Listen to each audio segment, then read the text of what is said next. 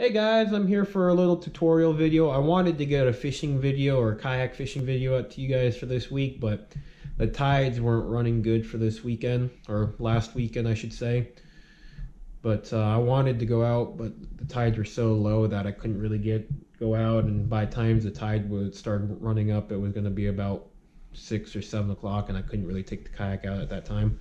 So I think what I'm going to do for you guys is just show you how I rig up some of my bait, what I prefer doing, and the bait I've been using lately, and how I rig it up and how I use it. But I just want to show you. And as I said, I wanted to get a fishing video out to you guys, but I couldn't get one this weekend. But this week coming up, this Saturday and Sunday, I should get a pretty good video together for you guys. I'm looking forward to it. Tides are going to be running much better.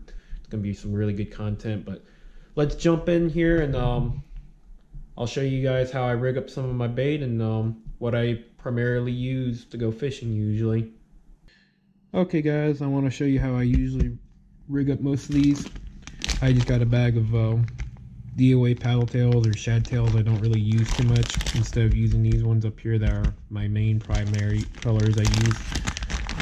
I usually like rigging these up a simple way. I go from the, depending on the jig head actually. Usually depending on how the jig head will actually determine where you're going to rig up. This is a Vimic boxer head. They have a pretty long shank. I love these jig heads. Or the other ones I use, let me see if I find one in here. I actually just went and bought a lot more jig heads because I fly through jig heads a lot. I really don't see the ones. I don't think I put the bag in here after I bought them, but the other ones I use are the Strike King jig heads. I think this is actually one of them. This is actually Strike King. The Strike King has a pretty long shank on it, and I like how nice and long they are, and it gives it a nice better bite ratio. But if I can't get my hands on those, which are kind of easy to get your hands on those, I usually go for these Vimic. These Vimic are really nice, really sturdy, really strong, but they're really easy to rig. I usually lay it on there for point of reference, and I usually wait to see where the turnaround on the shank comes out. So I usually take it, I'll put it in just like so. I usually try to keep it pointed up, but I don't want to come out. Just try to scrape along the backbone, and wherever it came out this time, it wants to come out like around the A. So you want to look for the A, and about right there. Then you push it up. That's perfectly rigged. That's going to give you a good hook set. You're not going to miss any fish off of that. And they work out really good. I like these. The other way I rig up sometimes, I usually do a weedless style. I have one with barbs on it, but it's not in this box. It's in my other box. But sometimes I use these. These are the split tails. These work really good. I just have this color that I don't really use at all, but this is a really good color. Limited edition at that time. I don't think they really make this color anymore. But how you rig these up, usually standard. You just want to go from the tip here, push down, and you want to see where it comes out like that. You want to turn it 90 degrees and come out from the bottom like so. Then you push down, push where it turns up and over, and you got a nice tight hook there. And I usually lay it right there. Put your thumb in the back like that. Slide it in the cutout that they have on the bottom. Slide it up. Get where your thumb is, and then push it up. Perfectly rigged up weedless style. You can skin hook it if you want, but that's the reason why DOAs have this channel up here so it doesn't get any grass on it. So when you get a fish, it just pops up. Good enough clearance for the hook. Perfectly rigged. Now, I have a couple other different jig heads. It's just depending what people like the most. I have this one with the rattle in it. I've never used it. Never have. But I'm going to wait until one day I'm on the flats to use it. It looks like a really nice one. This is actually my lightest one. The vast majority of all the sizes I run are either eighth of an ounce or quarter of an ounce. I don't really do any odd ball size like 3/16 and all. I just keep it eighth or a quarter. It's usually where I run. The other ones I've been running lately are these guys, but this is the regular long johns, but this, no, little john, actually, my bad, meant to say little john. But these are really good for trout fishing right now. They've been really hot on that size, and also the XL size. I've been catching some really decent ones on the XL size. I actually have one I don't think I've ever rigged up, or I think I did rig up, but I'll show you how to rig these. They're not as hard, but it might look a little bit different than doing those, but vast majority of what you want to do is you want to just find out where you want to do your hook. You lay it on top. What I do is I just measure it from there. Look where you want the bend. So you want the bend right there. Keep that and use that as point of reference. Once you use that as point of reference, you just push that in, and then you push it out. So push it up there, and that's perfectly rigged. It's not too off, it's perfectly just for that. And this is a good rig for trout right now. This is what I've been hooking up on a bunch of my trout off the bridges, and this will work on the flats, and it'll work a lot of places. You can get a really big jig head and just bounce this on the bottom to where it's a little bit more lower in the water column, and you can actually use this for flounder. You can use it for a bunch of stuff. Don't know why I stopped using these. I used to use them a lot back in the day when I was started to fish, but I just started using these, and I have been really happy how these been performing. They're scented, but I really don't see the difference. I got some more in my bag. These are what I usually carry in my bag usually. These are actually provokers. They're actually just an inch longer than the XLs. These are actually really good too. These will catch any trout you want, anywhere you want to look and try to find them. They're a good bait. You can find these at a bunch of different tackle shops. My tackle shop right now has actually been getting rid of them, so I've been getting them for a pretty good sale lately. Well, my main box, I usually have a bunch of different lures. I usually try to stay to the paddle tails, the shrimp, obviously. I do the shrimps in two different ways of rigging them. Let me see if I have one in here that I can show you how I usually rig them. Let's use this guy. Most people actually don't know how to rig these up. I keep spare hooks for all these because I change out and do a bunch of things throughout the day. Usually, you can tell the difference on the size of the DOA hooks is you look at the shaft length, or the shaft length. So this one's going to be set up for ½ ounce. This one's going to be set up for 1/4 ounce shrimp. So the way that you want to rig these is actually more simpler than what most people probably would think. You want to find the first hole that comes on the body. You want to take your weight, the special shrimp weight, which has these fins in there that lock in there, and you want to keep that weight as flat as you can. Don't want it to turn, and then you just want to push it in until you feel it stop. And then once you get it stop, it's perfectly seated in there. Then you take your hook, you find your top hook hole on the top of the shrimp, push it in, and just ride it in, because there's actually a channel that's built into this.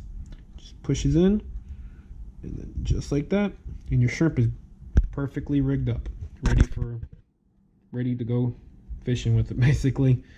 Now, I've had experience where this gets tore up, I should say.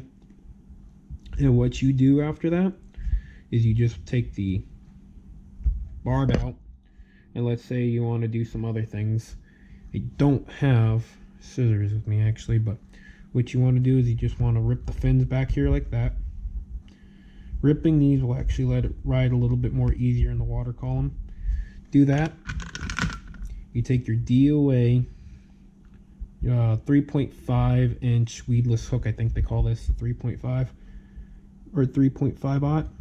You find your back here, just like that, and you do the same thing what you did with the split tail. Just try to get as straight as you can, even though you don't have a lot of plastic to play around with. Get it as straight as you can. Pull it down. Get it just like that. Yep.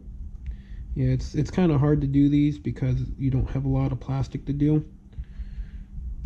Let's see if we can do that a little bit better. A little bit more neatly. Just like that. Come back out from the bottom.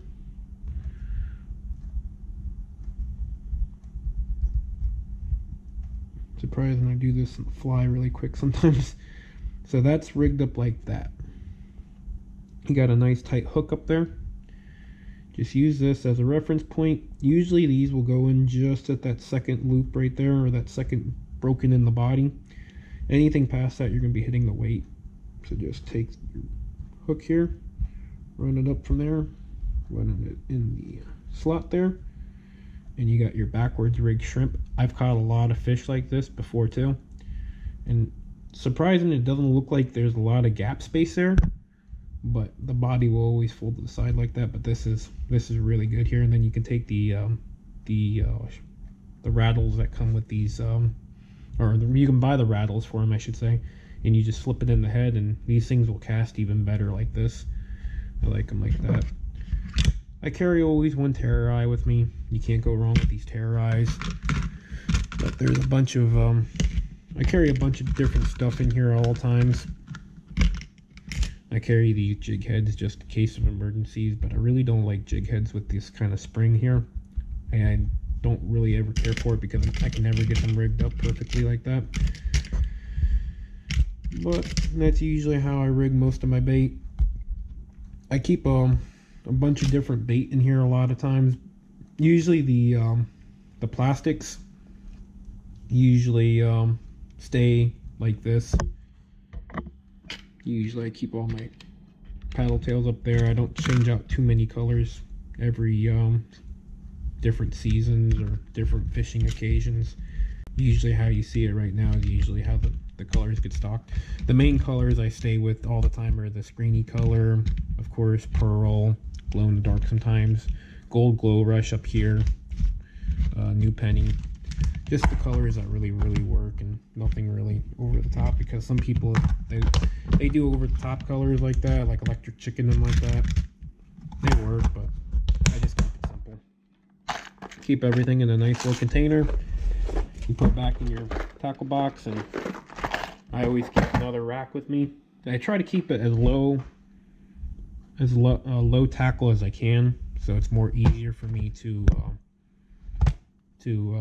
move down the causeway or where I'm fishing. When I go out on my kayak, I have a bigger box because it's usually more tackle and I can switch out. But this is all the stuff I carry just inshore. I will carry a mirror lure. Sometimes I'll carry 2 mirror lure Miradines. These are always good to carry. Then the 2000, the Catch 2000s, these are really good. And Rapala extracts for the slash baits, a walk bait, a popper. Just, this is all you need to successfully catch stuff in the bay. You don't need to go really too crazy. That's the reason why I always try to keep my tackle box really low. 2 different types of leader line, 2 bins, and just an extra bag of plastics. That's all you really need.